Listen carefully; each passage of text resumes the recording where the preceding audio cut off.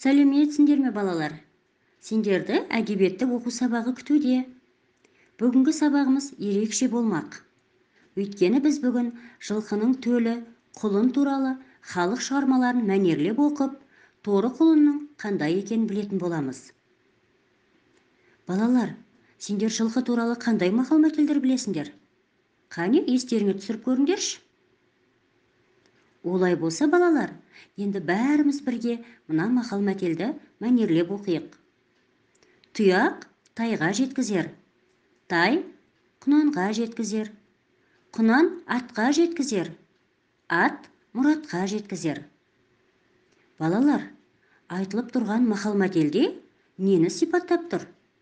Қалай ойлайсыңдар? Әрине, жылқы малын сипаттап тұр. Жылқы қазақтың кәделі, бағалы қазынасы. Қазақ үшін ең құнды, қасиетті мал жылқы. Оның пірі қамбар ата. Тағы бір тілек тілейін, шын бергенін білейін. Өңкей ала шұбардан, жал құйрығы шұбалған. Айғырды бер байсалды, үйірі толған байталды деп жырлағандай, жылқы ер қанаты көлік, суыққа төзімді, сезімтал, жеті қазынаның бірі болып саналады. Сондай-ақ, балалар, жылқы малы әрбір жаста өзіндік бір атаулары болады. Бір жаста құлын болса, 2 жаста тай болады. 3 жаста құнан, 4 жаста дөнен, 5 жаста бесті атқа айналады. Балалар, мен сендерге жылқы түстері мен жүрістері туралы қысқаша ақпарат берейін. Сендер мұқият тыңдаңдар. Жылқы жүрісіне қарай шабыс жүріс, жорға жүріс, шапқын жорға, жүрісті және аян жүріс болып бөлінеді екен. Сондай-ақ жылқының түстері болады екен. Жылқының түсі көк, торы, күрең, жирен, шабдар, ақ бозат, қара шұбарат, теңбіл ат, буырыл және қарагер түстері болады екен. Ал қанекей балалар, мен сендердің алғыр да зерек екендеріңді байқап көрейінші. Сендер сұрақтарға дұрыс жауап үшін ойланып жауап беріңдер. Жылқының атасы кім? Жылқының төлін қалай атаймыз? Торы құлын деп қандай жануарды атаймыз? Олай болса, балалар, менің келесі тапсырмам жұмбақтардың жауабын табу. Қоян жақты, тақыр жонды, 4 тұяқ 2 аяқты 2 қолды. Салпы ерін өзі жүйрік, кең омырау, жуан құйрық. Бұл қандай жануар?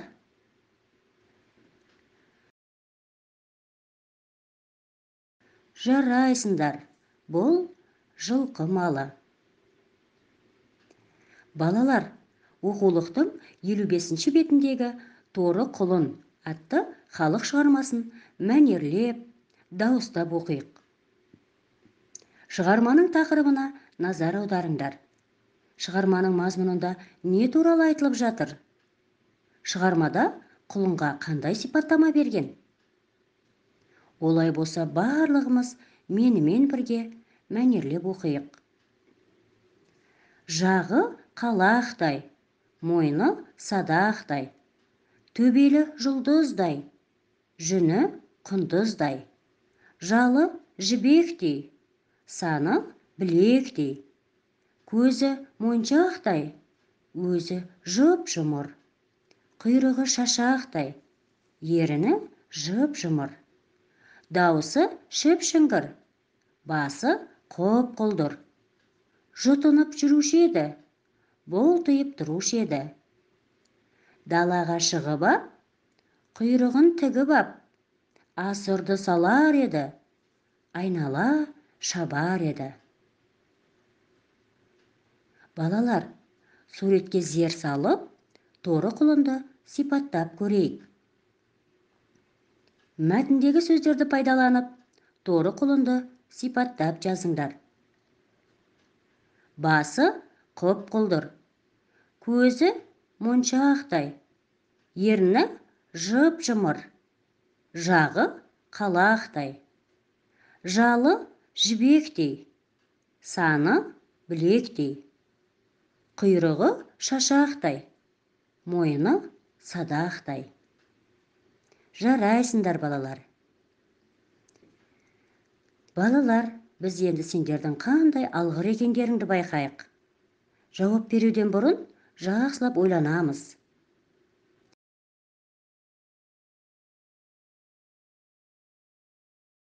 Төрттілікке нелер жатады? Әрқайсысына қатысты 5 сөз ойластырып жаз. Және түсіндір. Мен тапқырмын әдісі бойынша алдарыңызда тұрған суретке қарап, төрттілік малына төлін сәйкестендіреміз. Балалар, біз бүгін торы құлын туралы көп білдік.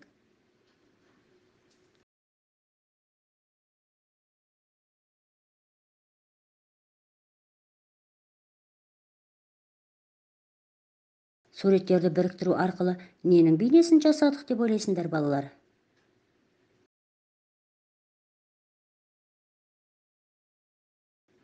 Әрине, жылқының төлін. Жылқының төлін қалай атаймыз?